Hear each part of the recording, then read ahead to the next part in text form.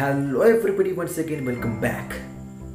Indian smartphone വിപണിയിലെ ഒരു കരുത്തുറ്റ ബ്രാൻഡാണ് ഓപ്പോ. ഓപ്പോ കഴിഞ്ഞ വർഷം നവംബറിലാണ് അവരുടെ K1 എന്നൊരു മോഡൽ ചൈനയിൽ റിലീസ് ചെയ്തത്. ഈ വർഷം ആദ്യം തന്നെ അവരെന്തായാലും ഈ മോഡൽ ഇന്ത്യയിലേക്ക് കൊണ്ടുവരികയാണ്. ആ ലോഞ്ചിന് കുറച്ച് പ്രത്യേകതകളുണ്ട്, മാത്രമല്ല ഫോണിനും ചില പ്രത്യേകതകളുണ്ട്. അത് തന്നെയാണ് നമ്മൾ ഇന്ന് ഈ വീഡിയോയിൽ ഡിസ്കസ് ചെയ്യാൻ പോകുന്നത്. So friends, let's go straight to the video.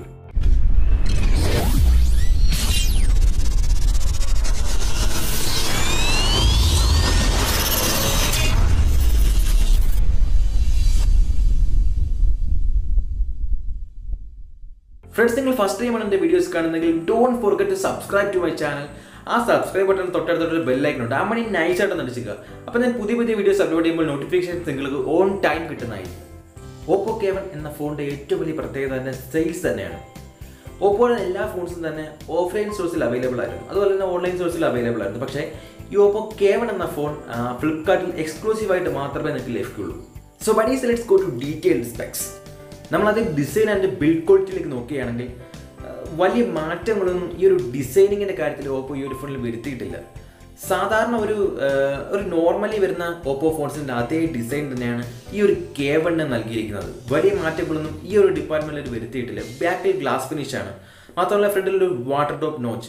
84.5% screen to body ratio.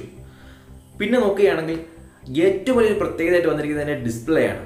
സാധാരണ എല്ലാ ഫോണിലും IPS പാനലാണ് ഈ ഒരു പ്രൈസ് റേഞ്ചിൽ നമുക്ക് കിട്ടുന്നത്. ഇതിനകത്ത് പക്ഷേ AMOLED ഡിസ്പ്ലേ, സാംസങ്ങിലെ കാണുന്ന പോലെ AMOLED ഡിസ്പ്ലേ ആണ് ഇതിനകത്ത് വന്നിരിക്കുന്നത്. അതുകൊണ്ട് തന്നെ സ്ക്രീൻ ക്വാളിറ്റി അപാര കിടിലൻ ക്വാളിറ്റി ആയിരിക്കും. അങ്ങനെ ഒരു പ്രത്യേകത ഈ ഒരു ഫോണിനുണ്ട്. ഫോണിൻ്റെ ബാക്ക് വശത്തേക്ക് പോവുകയാണെങ്കിൽ നമുക്ക് ആ ഒരു ഓപ്പോയുടെ സാധാരണ എല്ലാ ഫോൺസിലും കാണുന്ന അതേ പോർഷനിൽ തന്നെയാണ് ഇതിൻ്റെ ക്യാമറാസ് അറേഞ്ച് ചെയ്തിരിക്കുന്നത്. അവിടെ ആ ഒരു അറേഞ്ച്മെൻറ്റിലൊന്നും ഒരു മാറ്റവും അവർ വരുത്തിയിട്ടില്ല. പിന്നെ കളറിലേക്ക് പോവുകയാണെങ്കിൽ ഗ്രേഡിയൻ കളറാണ് ഈ ഫോണിന് ഓപ്പോ നൽകിയിരിക്കുന്നത്. മാത്രമല്ല 3 കളർ വേരിയൻറ്റിൽ ഈ ഫോൺസ് അവൈലബിൾ ആണ്. ഫ്രണ്ടിൽ വാട്ടർ ടോപ്പ് നോച്ചോട് കൂടിയ ഫുൾ HD+ AMOLED ഡിസ്പ്ലേക്ക് കരുത്ത് പകരാനായിട്ട് ഗൊറില്ല ഗ്ലാസ് 5 ഈ പ്രൊട്ടക്ഷനായിട്ട് ഇതിനകത്ത് ഓപ്പോ നൽകിയിട്ടുണ്ട്. ക്വാളിറ്റിയുടെ കാര്യത്തിൽ എന്നും മുന്നിൽ നിൽക്കുന്ന ക്യാമറാസാണ് ഓപ്പോ എന്നും കസ്റ്റമേഴ്സ് നൽകിയിട്ടുള്ളത്.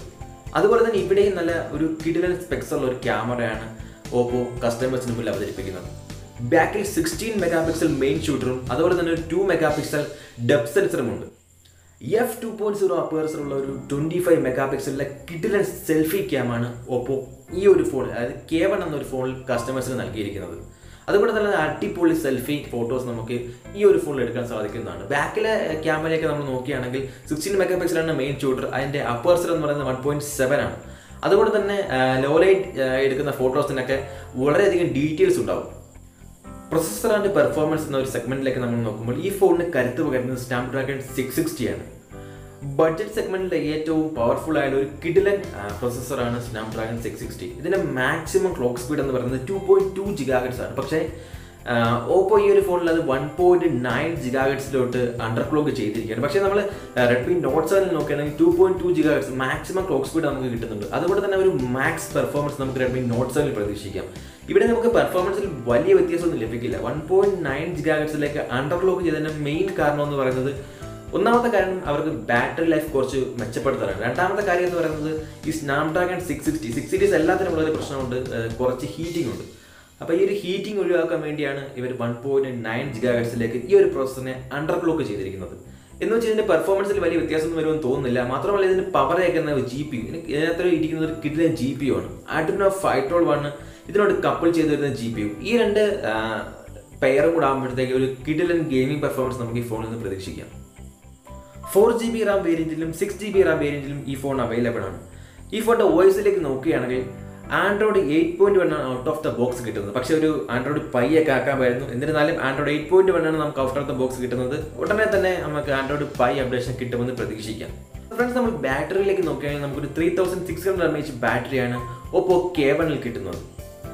ഫാസ്റ്റ് ചാർജിങ് അവൈലബിൾ ആണോ എന്നുള്ള കാര്യം ഇതുവരെ വ്യക്തമല്ല. പക്ഷേ അതിനെപ്പറ്റി ഒരു കൺഫർമേഷൻ ഒന്നും കമ്പനി ഇതുവരെ നൽകിയിട്ടില്ല.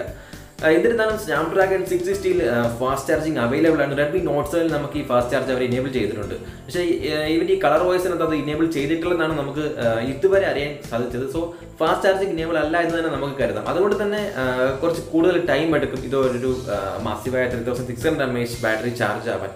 പക്ഷേ നമുക്ക് റെഡ്മി നോട്ട് 7 നോക്കുമ്പോൾ ഒരു 4000 mAh കിട്ടുന്നുണ്ട്. പക്ഷേ ഇതിനകത്തൊരു 3600 mAh കിട്ടുന്നുണ്ട്. എന്ന് വെച്ചാൽ ഇതൊരു കുറഞ്ഞ ബാറ്ററി ഒന്നും ആരും കരുതണ്ട. IPS പാനൽസ് വർക്ക് ചെയ്യാൻ എടുക്കുന്നതിനെക്കാളും കുറച്ച് പവർ മതി AMOLED പാനൽസ് വർക്ക് ചെയ്യാൻ. അതുകൊണ്ട് തന്നെ നമുക്ക് ആ ഒരു റെഡ്മി നോട്ട് 7 കിട്ടുന്നതിനെ പോലെ തന്നെ അല്ലെങ്കിൽ അതിനെക്കാട്ടിലും കുറച്ചും കൂടെ ബെറ്റർ ആയിട്ടുള്ളൊരു ബാറ്ററി ബാക്കപ്പ് ചിലപ്പോൾ ഈ ഫോണിൽ നിന്ന് കിട്ടാനുള്ള സാധ്യത വളരെ കൂടുതലാണ്. ഈ ഫോണിൻ്റെ ഏറ്റവും വലിയ പ്രത്യേകത എന്ന് പറയുന്നത് finger print സെൻസറാണ്. In display finger print സെൻസറാണ് Oppo K1 our provide ചെയ്തിരിക്കുന്നത്. ഇതുപോലൊരു ബഡ്ജറ്റ് സെഗ്മെൻ്റ് ആയ ഒരു ഫോണിനകത്ത് ഒരു in display finger print sensor കിടിലമാണ്. ഈ 20,000 റുപ്പീസിനകത്താണ് എന്തായാലും ഈ ഫോണിന് പ്രൈസ് വന്നിരിക്കുന്നത്. സോ അതുകൊണ്ട് തന്നെ in display finger print sensor എന്ന് പറയുന്നത് ഒരു കിടിലൻ അപ്ഡേറ്റ് തന്നെയാണ്. ചൈനയിൽ ഈ ഫോൺ ലോഞ്ച് ചെയ്തപ്പോൾ അതിൻ്റെ പ്രൈസ് എന്ന് പറയുന്നത് 4GB വേരിയൻറ്റിന് ഏകദേശം 16,900 റുപ്പീസ് ആയിരുന്നു. ഇന്ത്യൻ റുപ്പീസിലേക്ക് കൺവേർട്ട് ചെയ്യുമ്പോൾ നമുക്ക് 16,900 റുപ്പീസാണ് കിട്ടുന്നത്. അതിൻ്റെ 6GB വേരിയൻറ്റിന് ഏകദേശം 19,000 റുപ്പീസ് വരുന്നുണ്ട്. സോ ഈ ഒരു പ്രൈസ് റേഞ്ച് നോക്കുമ്പോൾ നമുക്ക് തോന്നും ഇത്തിരി കൂടി പോയില്ലേ എന്ന് ഡൗട്ട് തോന്നും. പക്ഷേ AMOLED ഡിസ്പ്ലേയും അതുപോലെ തന്നെ ഇൻ ഡിസ്പ്ലേ ഫിംഗർ പ്രിൻറ്റ് സെൻസറുമാണ് ഇതിൻ്റെ ഏറ്റവും വലിയ പ്രത്യേകത. പക്ഷേ റെഡ്മി നോട്ട് 7 പോലുള്ള ഫോൺസ് ലോഞ്ച് ആകുമ്പോഴത്തേക്ക് ഇതിൻ്റെ സെയിലിനെ നല്ല രീതിയിൽ ബാധിക്കുക എന്നുള്ള കാര്യം 100% ഉറപ്പാണ്. ഇപ്പോൾ നമ്മൾ പ്രതീക്ഷിക്കുന്ന വില എന്ന് പറയുന്നത് ഒരു 17,000 റുപ്പീസാണ് 4GB വേരിയൻറ്റിന്. അതുപോലെ തന്നെ 6GB വേരിയൻറ്റിൻ്റെ ഒരു 19,000 റുപ്പീസാണ്. സോ ഫൈനലി നമുക്ക് ഇതിൻ്റെ പ്രോസ് ആൻഡ് കോൺസ് എന്താണെന്ന് നോക്കാം. ആദ്യം പ്രോസ് എന്താണെന്ന് നോക്കാം. ഏറ്റവും വലിയൊരു പ്രത്യേകതയായിട്ട് ഇതിൽ കാണുന്നത് AMOLED ഡിസ്പ്ലേ ആണ്. മെയിൻ വൺ AMOLED ഡിസ്പ്ലേ ആണ്.